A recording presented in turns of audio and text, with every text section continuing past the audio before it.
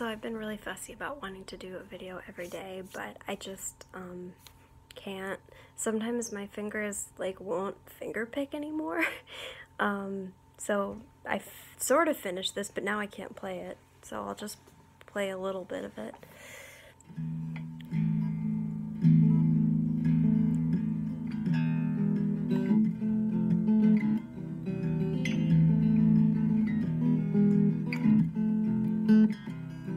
I saved every letter you wrote me. From the moment I saw you, I knew you were mine. You said you were mine, I thought you were mine. Do you know what Angelica said when she saw your first letter arrive? She said, be careful with that one, love. You will do what it takes to survive. You and your words flooded my senses. Your sentences left me defenseless. You built me palaces in every paragraph. You built cathedrals.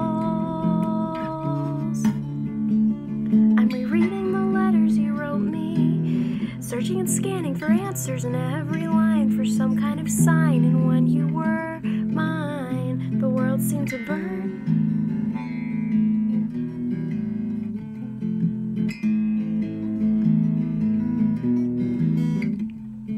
You published the letter she wrote you. You told the whole world how you brought this girl into our bed, and clearing your name, you have ruined our lives. You and your words, obsessed with your legacy. Your sentences border on senseless, and you are paranoid in every paragraph how they perceive you.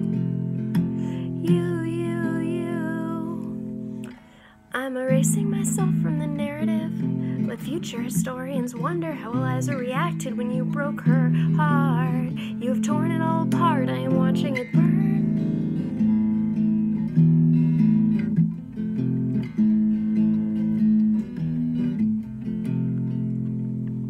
The world has no right to my heart. The world has no place in our bed.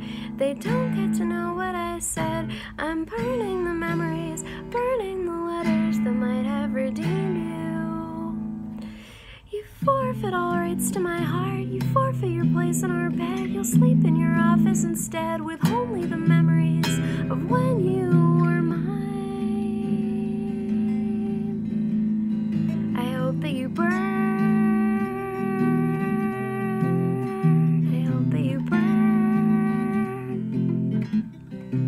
So I really hope anyone who watched this just like didn't watch it, but I'll try to do it again tomorrow.